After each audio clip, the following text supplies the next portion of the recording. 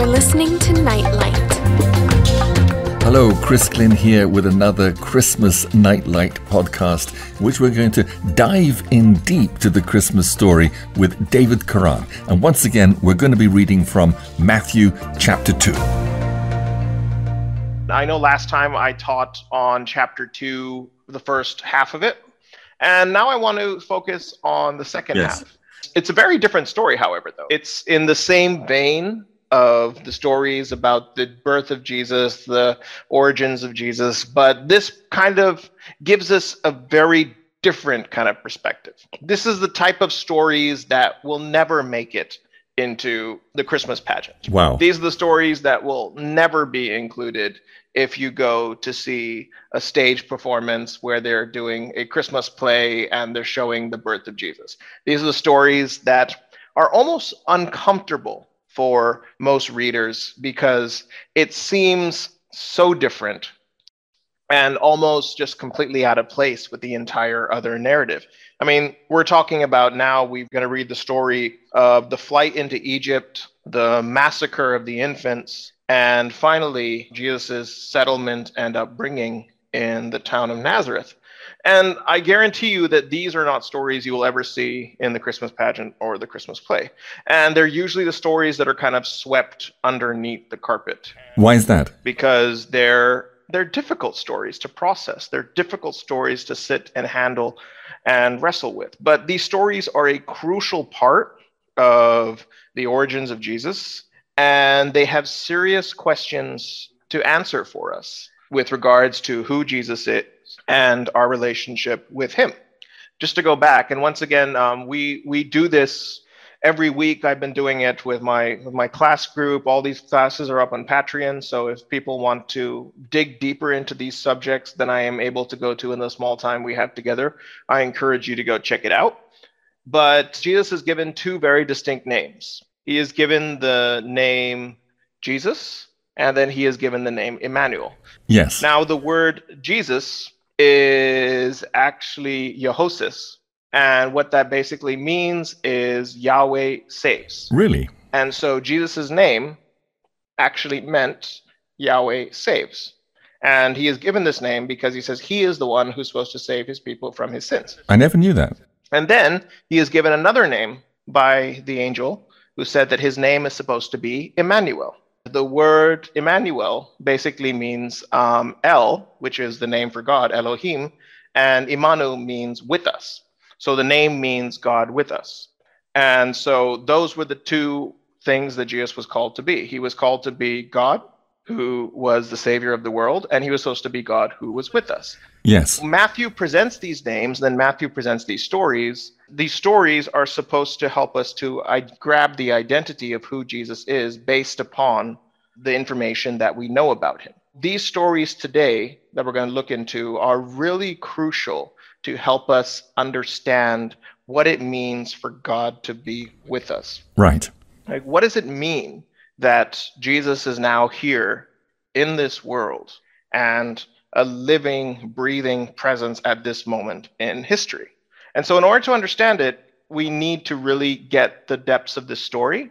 And so I just want to ask everyone who's listening, just for a few minutes, take off those rose-colored glasses of our culture and of all the tinsels and the lights and the Christmas holidays and the greeting cards and the cartoons and everything.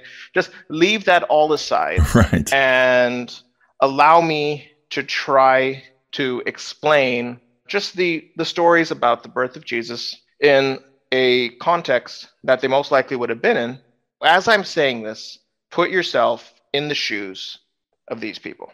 So close your eyes if you need to, and just try to picture that you are Mary or Joseph in this story. Okay. So just imagine, all right, that you're Joseph. So you're a young father who has now had to adopt this spontaneously generated son. Okay. And now you have been tasked with the responsibility of caring for this child and his mother during a very turbulent time in the ancient world. The son is not yours. You had all sorts of questions about it. You know, it had the potential to bring shame towards you. And you can imagine the agony that you go through because this kind of betrothal would have been something that would have been ongoing for about 5 or 6 years. Wow. And so, of course, there's feelings of betrayal, there's feelings of emotional upheaval. And then the angel tells him, no, this is actually God's will. And so he accepts it, but it's not going to be easy. Right. That's in Joseph's shoes. Now, just imagine that you're in Mary's shoes, right? You're a pregnant Jewish teenager. Now, that's crazy on its own. Right. But you were worried for a while because you revealed it to your fiance, and your fiance said, look, we're going to break the engagement. And in breaking the engagement would have left you destitute and alone. And if he decided to press charges against you, you could probably end up being executed. Gosh. So there was all that insecurity that was there, especially given with the fact that when you're pregnant, there is an upheaval of emotions and hormones. So you can imagine just how emotionally fragile Mary is during this time. That's right. But Joseph comes, the angel spoke to him, he works it out. And so that's a very intense situation, but you got through it. Okay, you got through that intense situation. And so you say, okay, at least now things will be okay. And then one day we'll look back and say, remember the time when we first got together and this whole thing happened? Yeah, those were the days. But now things are fine. Right. Actually, things are not fine. Because right at that point, far away, some Roman politician, your conquerors, the people who invaded your homeland and made you serve their will for the past 70 years, the people who have been treating you lower than the dirt and who have been grinding you under their heel, decide at a whim that they're going to raise their taxes. And in order to make sure that they tax you properly, they're not going to tax you where you are. They want you to go back to your city of origin and to register yourself in the census so that way they can see your worth and they can see your family's generational worth so they can figure out how to tax you properly. Never mind that this is going to cause an upheaval of an entire nation. Never mind that this is probably going to scatter the country and leave it in a place of disrepair and confusion for years to come. It doesn't matter. Taxes must be paid. And so you're now married, you're pregnant, very pregnant, on the verge of giving birth, and now you have to make an 80-mile trip on the back of a donkey. Gosh. And there's no paved roads. You're traveling over arid wasteland. It's very hot. There's plenty of hills. There's plenty of bumps. And as you can imagine, it is an agonizingly painful trip for someone who is in this state. But somehow you make it, and you're there, and you're just hoping against hope that fine, we'll get registered, we'll do the census, we'll pay it, and then we'll be done. And then a few years from now, we'll look back and say, remember those days? We made that trip, we did that thing. Phew, thank God we never have to do that again. But at least things are better now. Actually, they're not, because while waiting for the census to go on, Mary goes into labor. You're going into labor. And you're in this new place. You have no relatives around. There's no doctor. There's no midwife. There's no mom that you can call. Remember, she's a young teenager. There's no mother she can call. There's no aunt that she can go to for anything. They have to look for the first place that they can find, but there's nowhere. That's right. There's no hospital. There's no hotel. There's no even a bed and breakfast, B&B, that they can go to. They end up in a barn or a cave. And Mary has to give birth there on the floor. Definitely not ideal circumstances. Definitely not ideal circumstances. And you can think about it, this is really rough stuff. And then suddenly you get some really strange people coming in to see your baby. The wise men from the East, pretty cool. They brought gifts and they brought gold and they brought cash. It's good. You need that. At least that can put towards starting to build some sort of life. That's right. Joseph, by this time, has probably had to start working because he needs support. Being a carpenter, he would have taken whatever job he could find. So they're trying to build some sort of a life while they're taking care of this. And they keep getting all sorts of random visitors. You have the shepherds who keep coming in and wanting to hold the baby. And you're like, please wash your hands. Leave them alone. Infant mortality rate is 1 in 4 in this part of the world. Please. We're already living in a stable. It's bad enough. And then we're told that Jesus is born, and we just automatically assume that it's this miraculous birth, and Jesus was this miraculous child who was singing with angels and, laid there cherub face with the halo around his head. But you've got to imagine that Jesus was like every other kid. He cried, he peed, he pooped, he kept Mary up all night. It's really rough stuff. And you can also imagine that Mary's labor was probably long and painful, because generally first pregnancies and first labors always take a long time, and they're some of the hardest ones to go through. Right. This is it. This is Jesus. This is God with us, everybody. This is God's son. What a world. How anticlimactic. It's been nothing but problematic since he first appeared. That's right. But Mary and Joseph had this baby, and they say, okay, yes, it was terrible. Yes, we had a difficult time. Yes, we had uncertainty about whether we'd be together. Yes, we had uncertainty about traveling all this way. Yes, we had the baby in horrible conditions. Yes, we're trying to build some sort of living for ourselves, but at least the worst is behind us. At least we can move on from here. And then one day we'll stop and look back and say, okay, remember those circumstances? They weren't so bad. Life got better from that point. But actually it doesn't. So you're this young mother, and you're sleeping in the middle of the night with your baby beside you. Baby's finally asleep. It's a joyful moment for a mother. She can finally get some sleep too. And you're awoken in the middle of the night to news that there are Roman soldiers marching from Jerusalem to Bethlehem. And the reason why they're on their way is because they want to execute your baby. That little baby that's lying next to you has got a death sentence on its head. Imagine as a parent just how horrified and fearful you would be in that moment. Man, gosh. So you get up in the middle of the night, you throw everything possible into your small little bags, get back on the back of the donkey, and you flee across the desert. You make a trip of almost 500 kilometers across the desert in the heat, going towards Egypt. Most likely Alexandria in Egypt, which had a large Jewish community over there, but nobody you know. And the entire time when you're going there, you're worried that the soldiers are chasing you. You worry that at any moment that you stop, at any moment where you settle down for the night, it could be your baby's last. And then, somewhere along the journey, you arrive there and you get news that the soldiers did come to town, and the soldiers did go through, and the soldiers killed every single infant and toddler because they thought it was your son. Just imagine that weight on your head, knowing that multiple infants and babies, blood is running through the streets. It's not a very nice thing if you put yourself in Mary's shoes, what she's experiencing right now. That's right. What kind of emotion is she going through at this moment? What kind of prayers is she praying? But then she says, it's got to get better from here. Things have got to settle down. Things have got to be okay. And so, after a few years, finally it looks like they catch a break. Finally, it looks like things are working out.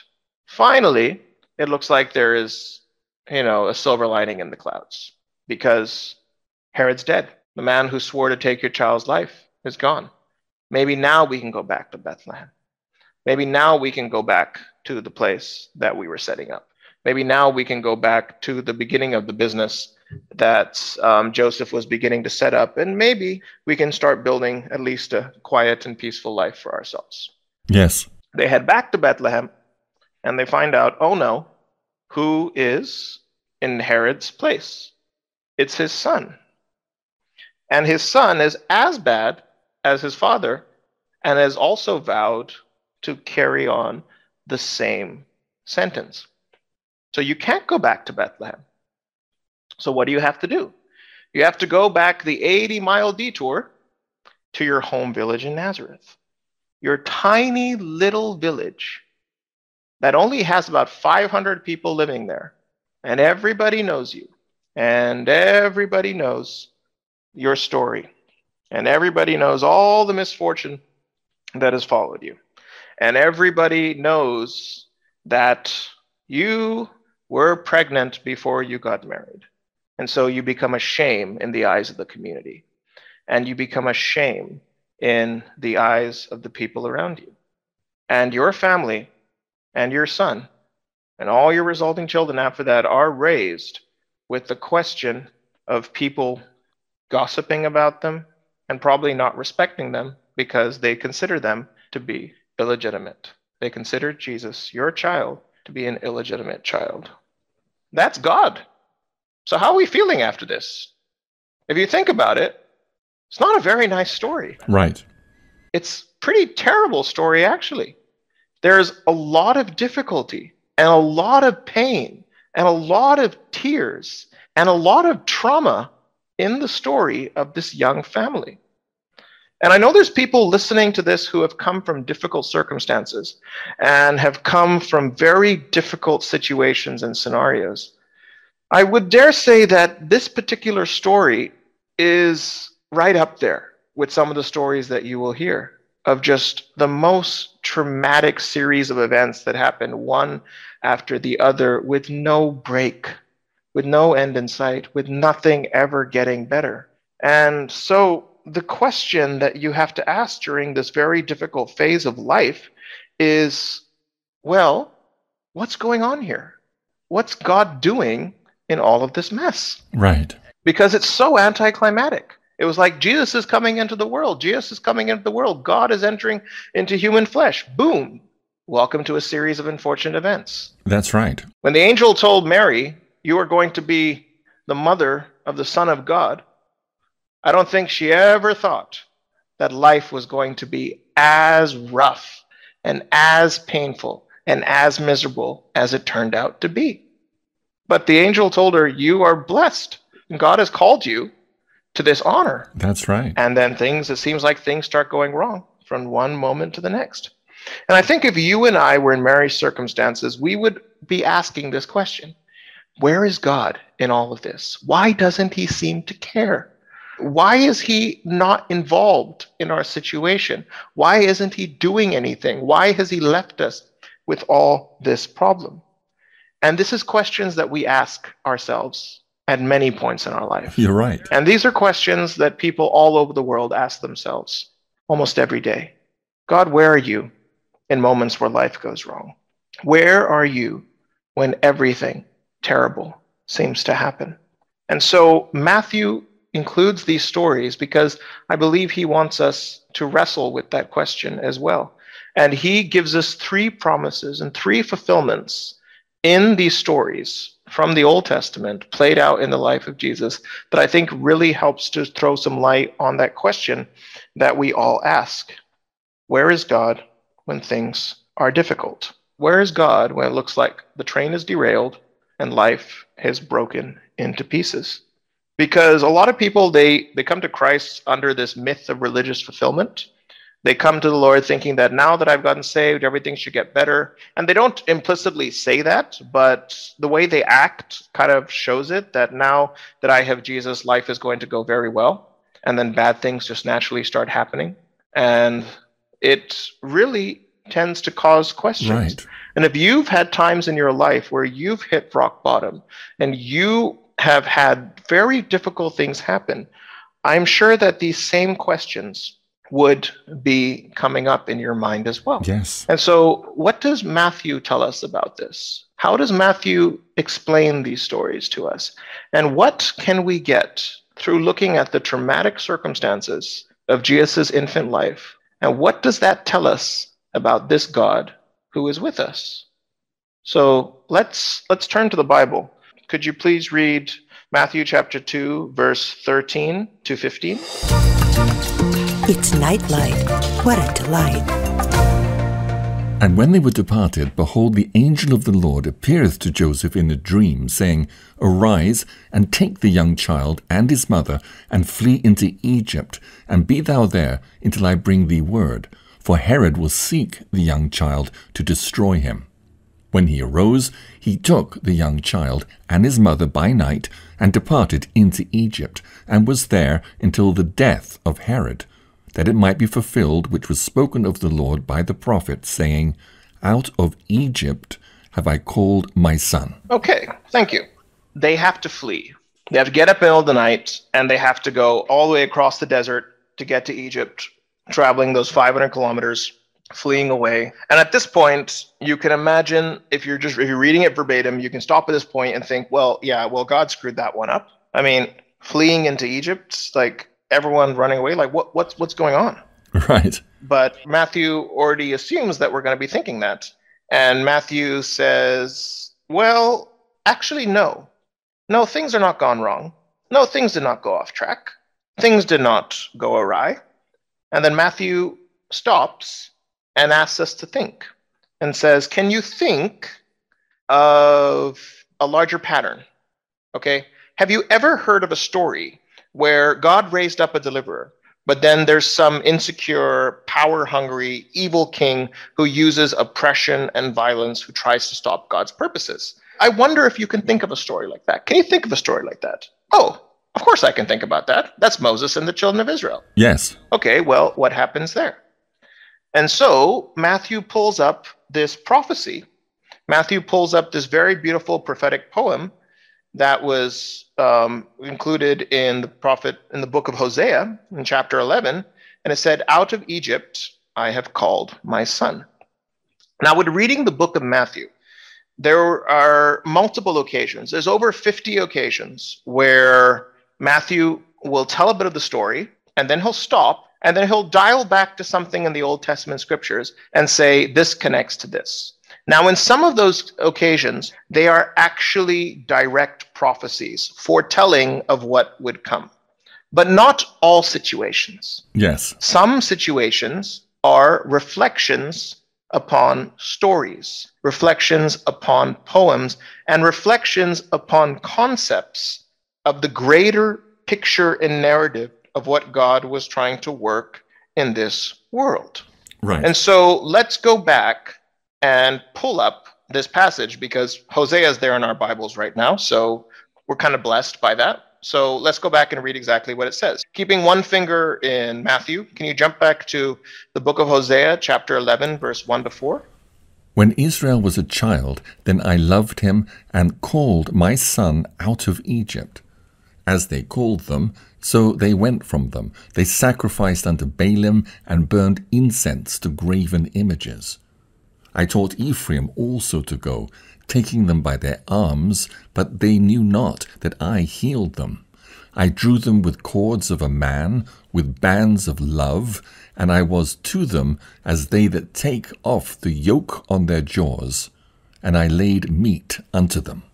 This is a very beautiful poem that was written by Hosea like a prophecy from God towards Israel. He says that when Israel was a child, I called my child out of Egypt. What's he talking about? He's talking about the Exodus. And he says, I called them unto me, and I was to them as a father, and I bound myself to them with cords of love and with kindness.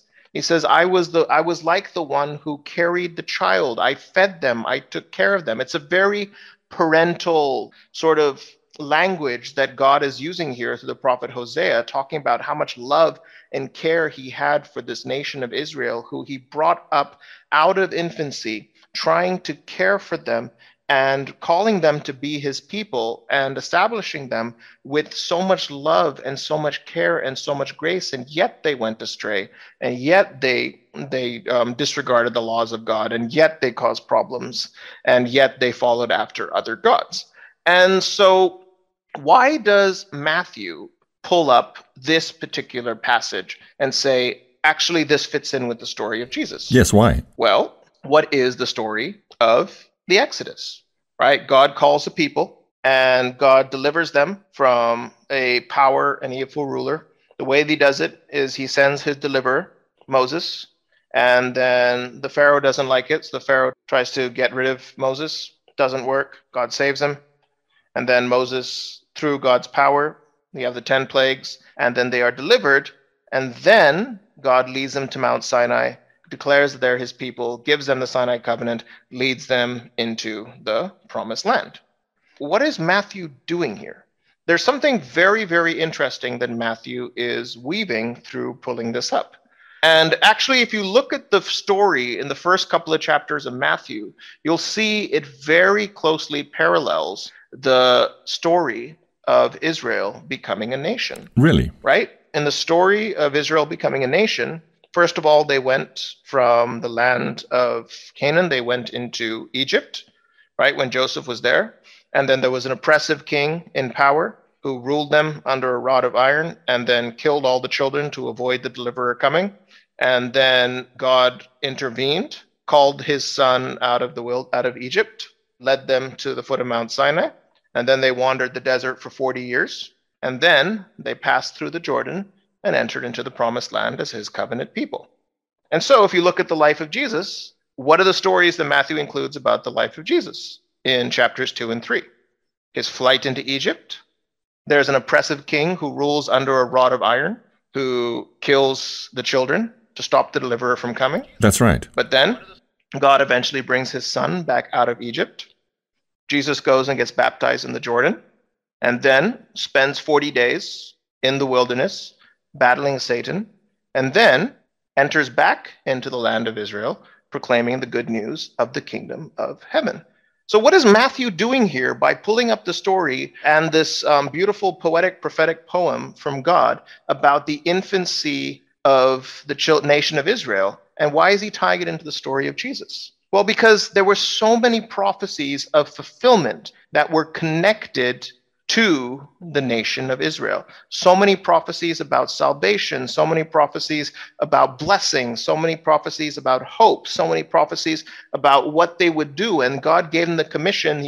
God says to them in the Sinai covenant, he says, the world is mine, but I'm choosing you to be my generation of priests so that through you the blessing may come. And so in Jesus' life, what Matthew is showing us by these stories is that Jesus is that promised blessing. And through him fulfilling, almost kind of becoming the new Israel, he is now the one who carries forward the story of blessing and the story of hope and the story of promise and the story of salvation. That's true. This is what is being revealed in the life of Jesus. And so Matthew wants us to consider that. Matthew wants us to ponder that. Matthew wants us to reflect on that. And Matthew wants to say, look, what's happening now is terrible, right? It's not like God orchestrated and told Herod, okay, now go kill all the babies. If that's the viewpoint that you take, then that's incorrect. And that's going to give you a very dark and oppressive view of God. No. Did God cause it to happen? No. But was God caught off guard by it? Was he surprised by it?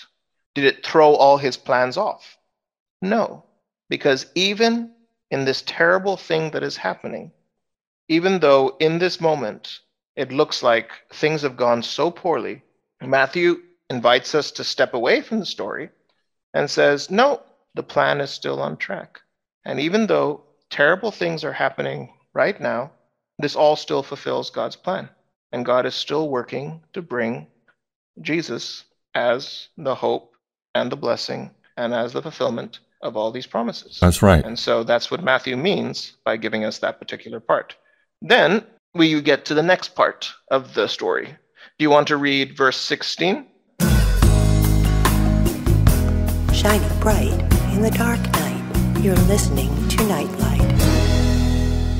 Then Herod, when he saw that he was mocked of the wise men, was exceeding wroth, and sent forth and slew all the children that were in Bethlehem and in all the coasts thereof, from 2 years old and under, according to the time which he had diligently inquired of the wise men. Then was fulfilled that which was spoken by Jeremy the prophet, saying, In Ramah was there a voice heard, lamentation and weeping and great mourning, Rachel weeping for her children, and would not be comforted, because they are not. Okay, thanks. So here's what happens. So Herod realizes that the wise men have gone a different way. And he sees that they not come back. And Herod loses it. And as we've already seen before, Herod has this potential. When he loses it, people die. Yes. And it doesn't matter who they are, someone is going to die. And so Herod orders to kill all the boys in Bethlehem and the surrounding area who are under the age of 2. Now, from us looking at anthropological records. Wow. And looking at the size of the populations and the size of the capacity of Bethlehem at that time and the areas around it. Archaeologists assume and historians assume that between 25 to 50 babies were killed that night. That's a horrible, horrible thing. That's absolutely horrifying. Horrific. And if you're Mary fleeing to Egypt on the back of a donkey and you hear this news, just imagine how crushing it is. Just imagine how just so painful it is to hear this. And not just for her, but also for all the people there in Bethlehem and the surrounding areas. You know, baby is like they call them the parents' greatest joy. And that joy is gone in a minute, snuffed out. And it's just a terrible, terrible tragedy. And you look at it now and you say, okay, fine. If the previous thing, show that God left and abandoned, fine. But if this happens, if he actually can look at stuff like this, it's a proof that he doesn't exist. What's going on? Something's really, really wrong over here. Surely God's not involved with this. Surely he doesn't have anything to say on this. Surely this cannot be his will. What does Matthew do? Matthew comes along and invites us to consider a different option. That even though this is their horrendous evil is being done, he wants to show us a different angle. So what does he do? He goes and quotes from the prophet Jeremiah. And Jeremiah was a prophet of Israel who predated Jesus by about 600 years. He was witness to the most tragic and traumatic event in Israel's history, which was the destruction of Jerusalem and the exile into Babylon. The Empire of Babylon came around the 6th century BC, besieged the city. After about a year, finally broke through the walls, went through the city, killed hundreds and hundreds of people, burned the city to the ground, burned the temple to the ground, looted all the wealth from it, and then assembled all the survivors of Jerusalem a little bit south of the city in a place called Ramah, which is next door to Bethlehem, chained them all up and took them on a 1,000-mile trek all the way to Babylon to live in slavery. It was the most traumatic event that had ever happened to Israel as a nation since they became a sovereign nation. Yes. And Jeremiah watched this took place. And much the book of Jeremiah is him foreseeing this event and trying desperately to get people to change their ways and prophesying and telling them to do something different and telling them that they needed to get things right and being completely ignored, and not just ignored, but persecuted for it. And then the rest of the book of Jeremiah is him looking at this experience and mourning about it. That's right. And just mourning about how terrible it is that this horrible thing has come to pass. And that's what this poem, this prophetic poem that Matthew quotes, is about. So let's quickly turn to the book of Jeremiah, because I think we need to read this poem to fully get the beauty out of it. So let's flip to Jeremiah chapter 31. Thus saith the Lord, a voice was heard in Ramah, lamentation and bitter weeping. Rahel, weeping for her children, refused to be comforted for her children, because they were not. Thus saith the Lord, refrain thy voice from weeping, and thine eyes from tears. For thy work shall be rewarded, saith the Lord, and they shall come again from the land of the enemy. And there is hope in thine end, saith the Lord, that thy children shall come again to their own border. So here's what's happening. This is the passage that he quotes. So they're in a place of great difficulty. Jeremiah is over there watching the city burning and watching the people being marched off to Babylon as slaves. He says that there is a voice in Ramah, which is tears and great weeping and lamentation. And it's like Rachel weeping for her children. It's the sound of the captives crying as they're being led away. And it's the sound of the agonies of the dead and the dying in the area, that place of Ramah. In this terrible scene, Jeremiah still gives a prophecy of hope and says, even in all of this, God has not abandoned us. Even in all of this, he is still going to work his will. Yes. Even in all of this, God will hold true to his promise, because he doesn't break his promises. He promised that through this nation there would come a blessing. He promised that through this nation there would be hope. He promised that through the line of Abraham, salvation would come into this world. Right. And so he looks forward and says, God is, even though things are such a big mess right now, God will one day dry those tears, and God will one day stop the weeping, and God will one day work in this world to fix it. He uses the illustration, the tears of Rachel. Now, what does he mean by the tears of Rachel? Well, Rachel holds like this kind of very iconic place in the biblical imagination.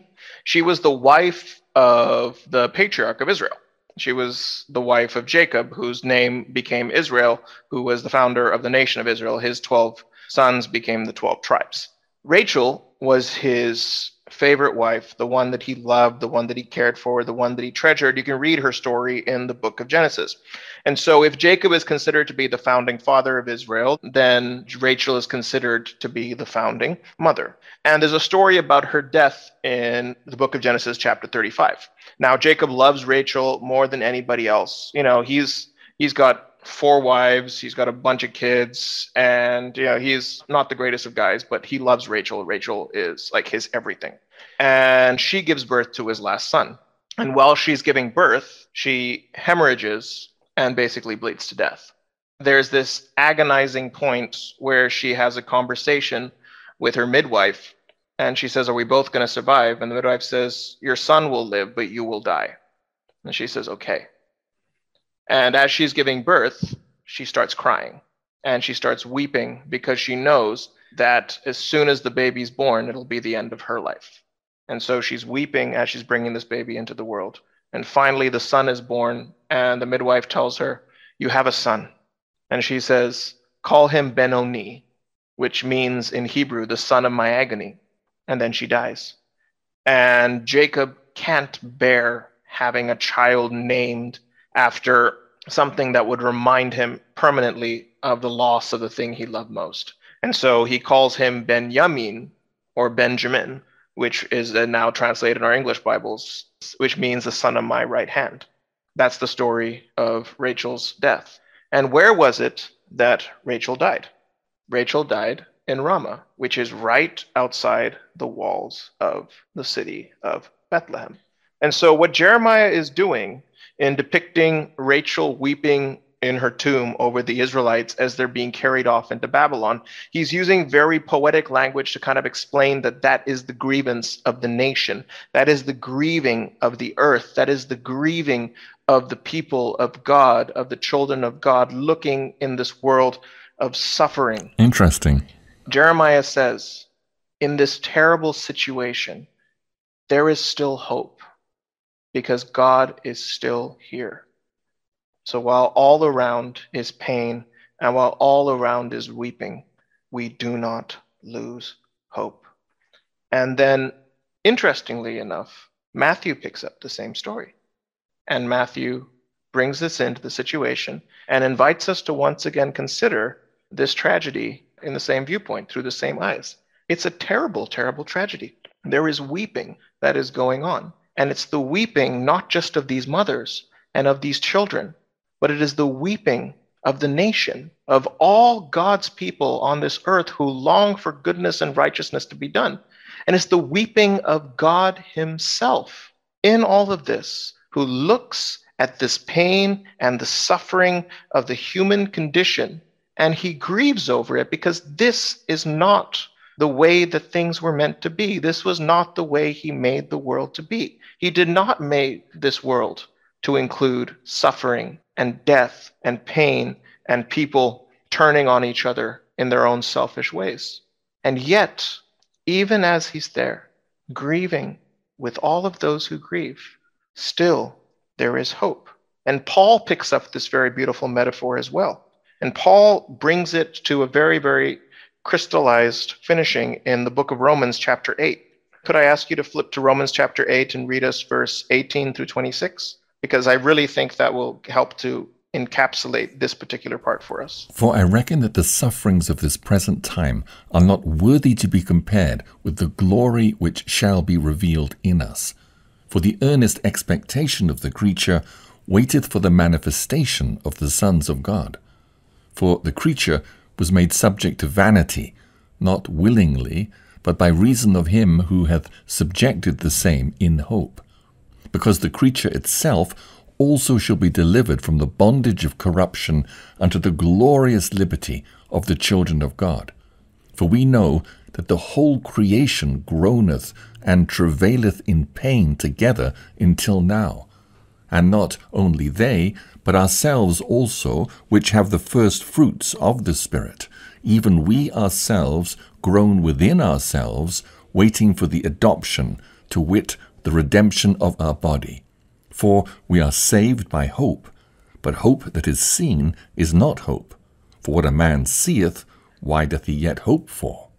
But if we hope for that we see not, then do we with patience wait for it.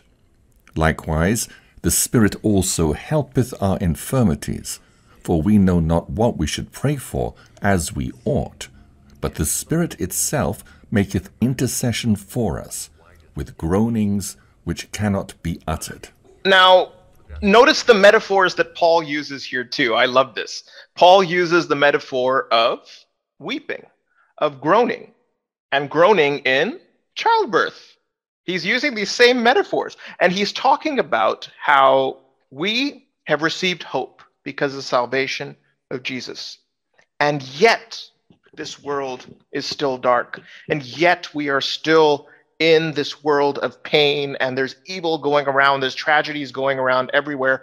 And he says, well, what's happened? Has Jesus come and left, and now we're left here on our own? He says, no, his Spirit is with us. His Spirit is here in this world. His Spirit is weeping along with us, groaning along with us. And we look at this world and we are grieved.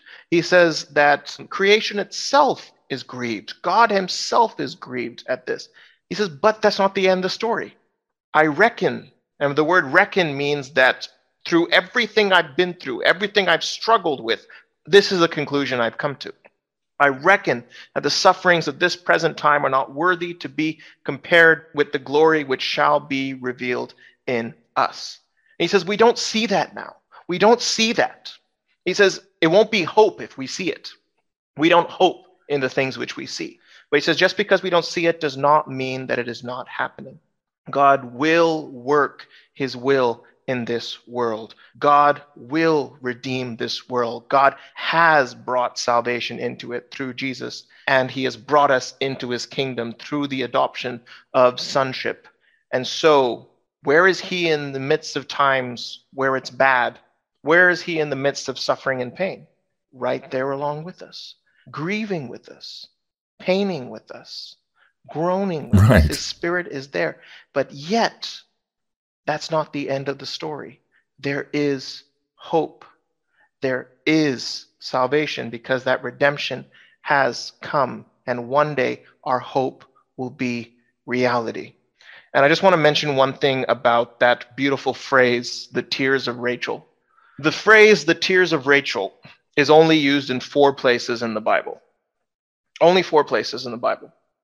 The actual story of the death of Rachel, the destruction of Jerusalem, wherein Jeremiah makes the prophecy, at this point of the story when the innocents are slaughtered, and the 4th place that expression is used is Jesus on his way to Calvary. And the reason why it's used there is because that is what the gospel writer is saying. That is the ultimate Rachel in childbirth, dying so that her children may live. That is the ultimate thing that dries the tears of Rachel. When the Creator, the one who gives life, comes in and dies in order that other people, the ones that are his children, the one that he has born, will live eternally. And so that's a very, very, very powerful statement of hope. Yes. And so in this mess that's going on, you're reading this, you're like, what's God doing in this story? Matthew asks you to pull away and say, this is what's happening. God is still active and present in this. That's right. But there's still something else that has to happen. There's still one other part that we need to learn about. So can you go back to Matthew chapter 2 and read verse 19 to 23 for us? But when Herod was dead, behold, an angel of the Lord appeareth in a dream to Joseph in Egypt, saying, Arise and take the young child and his mother, and go into the land of Israel, for they are dead which sought the young child's life. And he arose and took the young child and his mother, and came into the land of Israel. But when he heard that Archelaus did reign in Judea in the room of his father Herod, he was afraid to go thither. Notwithstanding, being warned of God in a dream, he turned aside into the parts of Galilee, and he came and dwelt in a city called Nazareth, that it might be fulfilled which was spoken by the prophets, he shall be called a Nazarene. Okay, perfect. Thank you. Okay, so now something pretty interesting happens. Finally, it looks like they catch their big break, as we said earlier. And then as they're on their way back to Bethlehem, they hear that Archelaus is now king, and he's just as violent and murderous as his father. So Joseph is warned of a dream, and he's got to go back to Nazareth. And once again, like we said, they go to Nazareth, and in Nazareth, it's a complete mess because Nazareth is kind of like, it's this godforsaken podunk little town. Like you get an experience later on in one of the Gospels where Nathanael hears about Jesus, being Jesus from Nazareth. His response is, Nazareth? Seriously? Can anything good come from Nazareth? So when they called Jesus Jesus of Nazareth, it wasn't a complimentary term. It was almost like a derogatory slur. It's like, it's this Jesus who's come from Nazareth. He's come from that small little backwards village where nobody intelligent has come from. Right. They're like the fools of society. And this is where Jesus has come from. And not only is he from that particular village and grew up in that village that is considered to be the outcasts, but he was an outcast of that particular village. He says it later. That's the one place he was never accepted.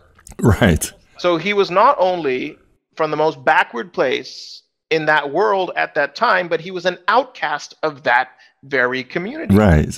And he grew up with suspicion. He grew up with gossip. He grew up being shamed. And he grew up afterwards, everywhere he went, people would hear he's from Nazareth, and they would not take him seriously. That's right. This is God's son. What's the point of that? Why couldn't God just allow them to be in Bethlehem? At least that would have been okay. Why did he have to send them back to this backward place where they would be the scorn of all Israel and where he would even be an outcast in that particular place? Matthew says this is the fulfillment of all the prophets. And in all the prophets, it says that he should be called a Nazarene. Yes. So now you do a Bible search and you say, okay, which prophet says Jesus is and that will be a Nazarene? Nowhere. Interestingly enough, nowhere. There's not one place in the prophets of the Old Testament that says he will be born a Nazarene. That's right. So people initially thought that, okay, so maybe this was from some book that got missed out. It was a very intelligent Bible scholar who was way more wise than I that kind of posited a very interesting theory. And once he posited that, suddenly everything made sense. And so this is the general view that people take today. What Matthew is doing over here, he is doing a wordplay. In all the prophecies of the Old Testament about the Messiah, about the coming king, they would call him they give him a very interesting name. They would say that he was a stick. They would say that he was a branch. Now, why would they say that? Because they saw God's family as this great big tree. They saw the story of Israel as this big tree, and that illustration of the tree is used in multiple places across all the prophets, Isaiah, Jeremiah, Ezekiel, across all the minor prophets as well. They always talked about the nation of Israel as this tree, and a lot of times they talk about the tree being cut down. But then, when the prophecy of the Messiah comes in, they always say that he is a branch. That's right. He is a twig. He is a new shoot that grows out of that fallen tree, that fallen line of Israel, that fallen kingly line of David, which has been completely knocked down.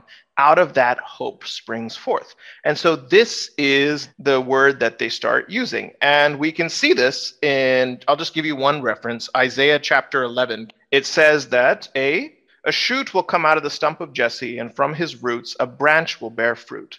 The Spirit of the Lord will rest upon him, the Spirit of wisdom and understanding, the Spirit of counsel and might, the Spirit of knowledge and fear of the Lord, and he will delight in the fear of the Lord. So they continually use this metaphor of stick, of branch, of twig, of the new growth out of the old dead tree. Yes. What is the Hebrew word for stick, for branch? The Hebrew word for stick or branch is the word natsar. Okay. It's where the word Nazareth comes from. Wow. And so, by Matthew pulling up this thing and saying, this is what it was fulfilled when it said that he would be called a Nazarene, what he's saying is that you think Jesus lives in as an outcast in this faraway place where no one knows, where no one cares.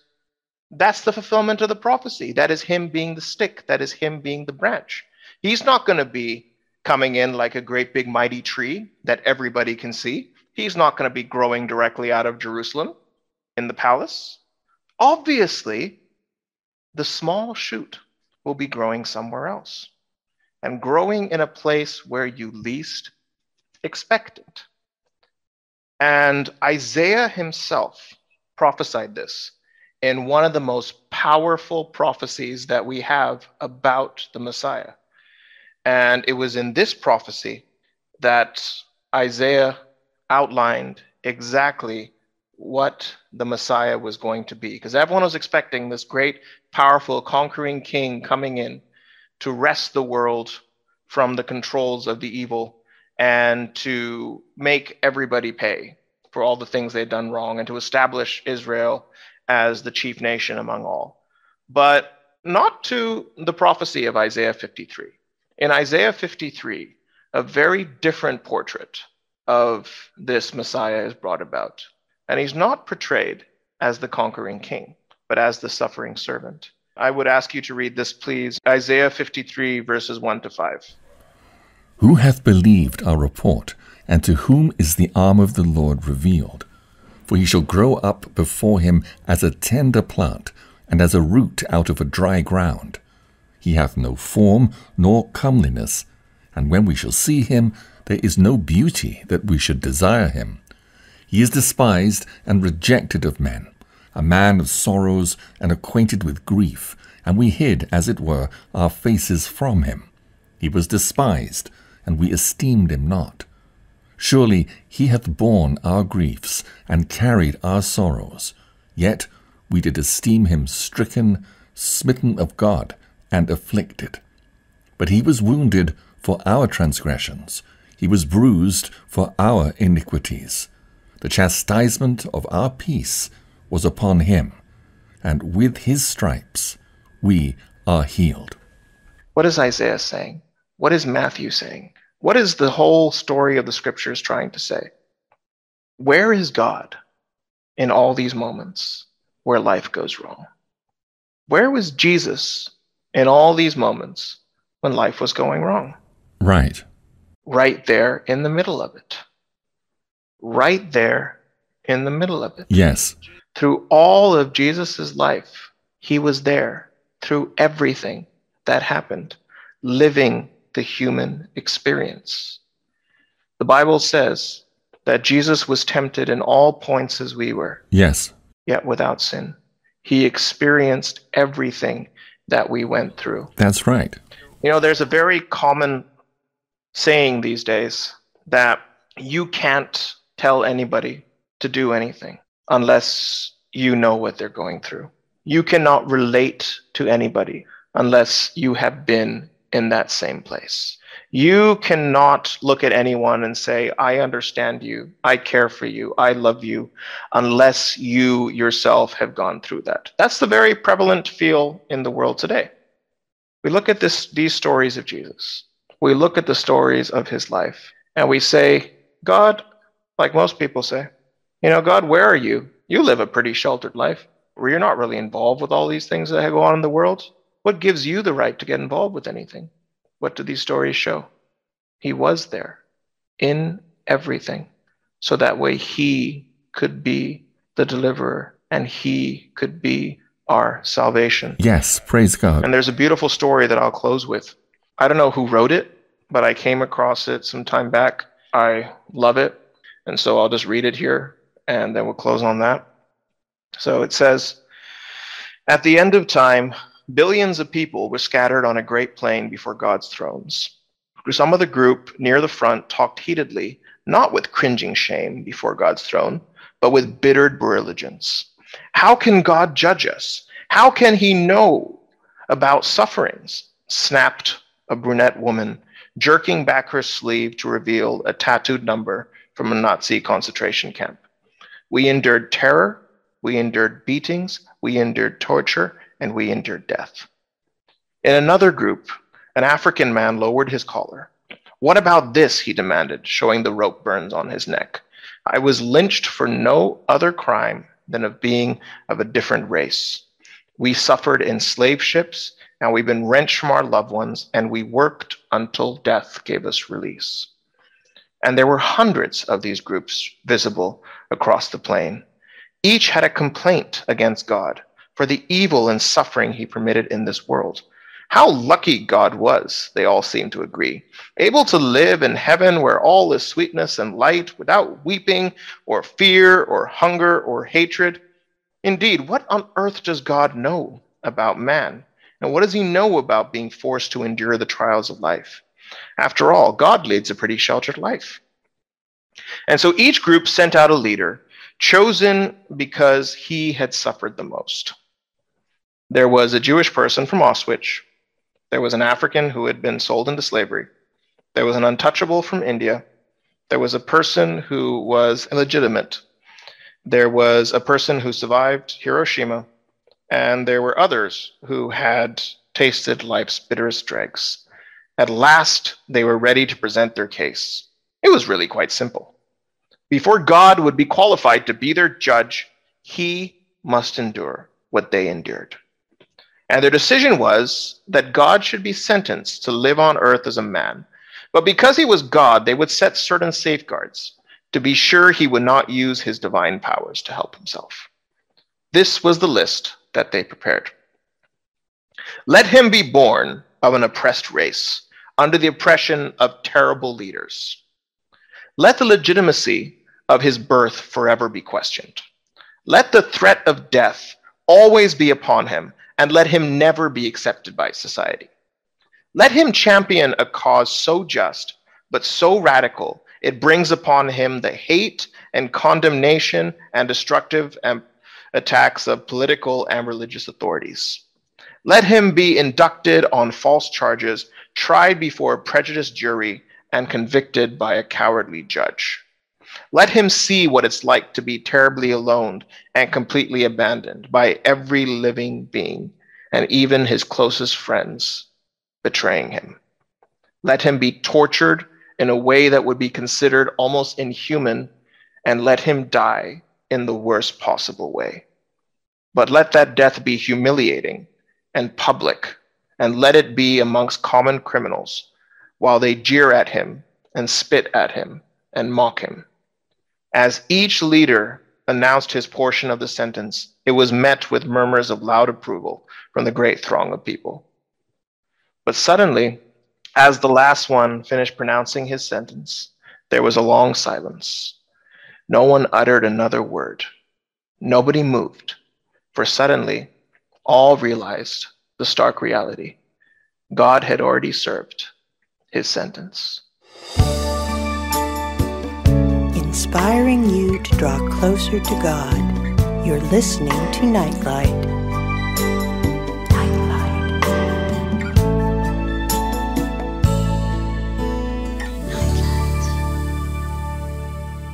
And so what is the message that Matthew gives to us from this? What is the hope in our world? Where do we turn to when life starts going wrong? We feel like life's gone off the tracks, and we start feeling that God has left us and abandoned us. Matthew wants us to see that God is right there with us in the midst of the most difficult things in our lives. He knows. He's been there. He's gone through it. He's suffered it. And he did it all so that way one day he could bring you hope. That one day he could wipe your tears. That one day through his death you would forever have life. And you would forever have hope in that what was coming would be so much better, that the struggles of this present time are not worthy to be compared with it. But while we don't see it now, we can hope.